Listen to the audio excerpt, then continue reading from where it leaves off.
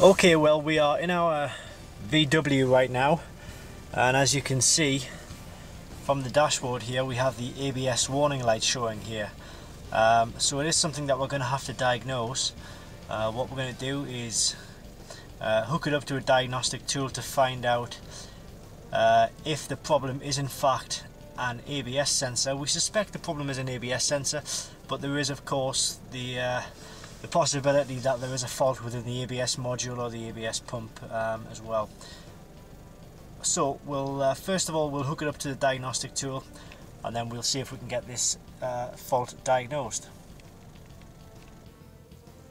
Okay, so the tool we're going to use to diagnose the ABS fault is the Launch C-Reader VIII, also known as the CRP129. So what we'll do is we'll click on Diagnose here, click on the scan option, and we need to select the VW vehicle, go into control modules, and it's within the brake electronics, the ABS system. So the kit is just going to try now and connect to the ABS system, and then once it's connected we'll try and see if we can find any fault codes.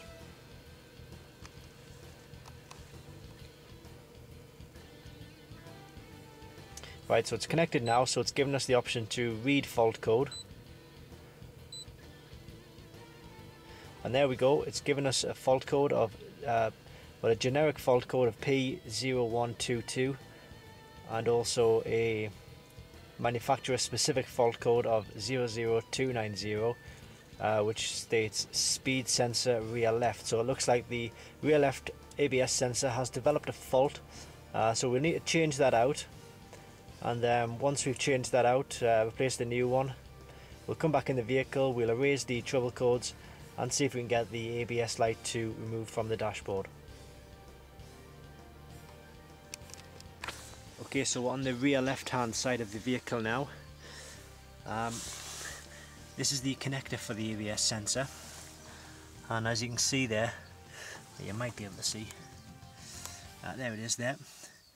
Shiny new ABS sensor. So we've just put that in. What we need to do now is connect it up, clear the fault code, and then the ABS light should be removed from the dashboard.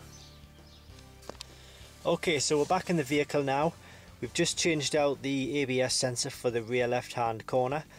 So what we're going to do is we're going to start the engine now just to see if the ABS light will automatically turn off. For some vehicles it does, or to see if the scan tool is required to actually turn off the ABS light itself. So we'll turn on the engine right now.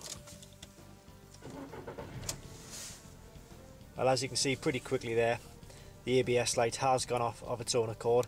But what we do still need to do is remove the trouble codes from the system and the ABS ECU. Now what I've done there is actually click the wrong button. We'll wait for this to connect, then we'll go back into the correct section where we need to be.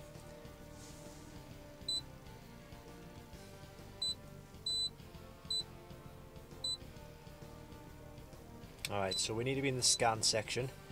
We need to hit VW. Then we need to go on to control modules, brake electronics,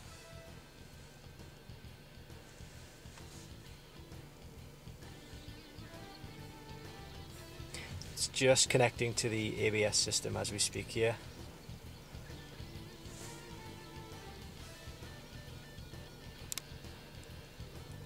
Right, so what we need to do is click in clear fault code.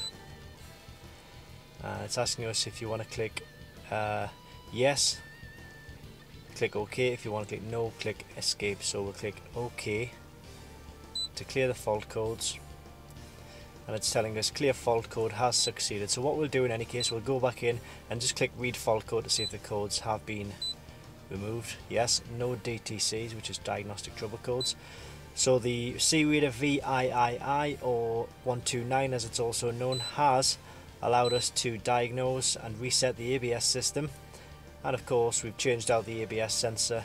We wouldn't have known which sensor to change if it wasn't for the diagnostic scan tool that we see in front of us.